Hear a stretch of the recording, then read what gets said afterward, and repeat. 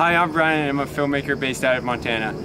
Today I'm going to talk to you a little bit about one of my secrets when I'm filming, which is why I only shoot at high noon. So yeah, basically high noon is when the sun's directly overhead, and so it's really nice for just, I'll get into all those reasons now. So number one is basically the sun's never going to be in your shot. So, if the sun's up over here, then, and you're pointing the camera at me or I'm pointing the camera back at you, then the sun's never going to be in your shot because it's going to be up there. And the great man once said, it's not about what's in your shot, but it's about what's out of your shot, which is pretty interesting. So sun won't ever be in your shot. Reason number two why you want to shoot at high noon is because you have no sun lens flares, which keeps your image like a sharp digital cinematic look that's so sought after in movies like The Lord of the Rings or The Dark Knight.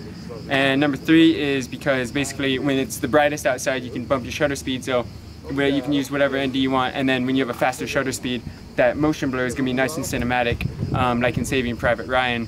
And number four is because if the sun's directly overhead and you're looking at your monitor like this, then your sun's less likely to reflect off your monitor. It's going to look right back at you.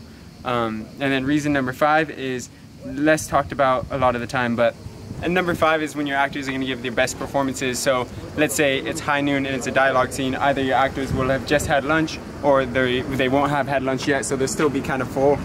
So your actors will typically give your best dialogue scenes at high noon because they're the most energized and it's the middle of the day.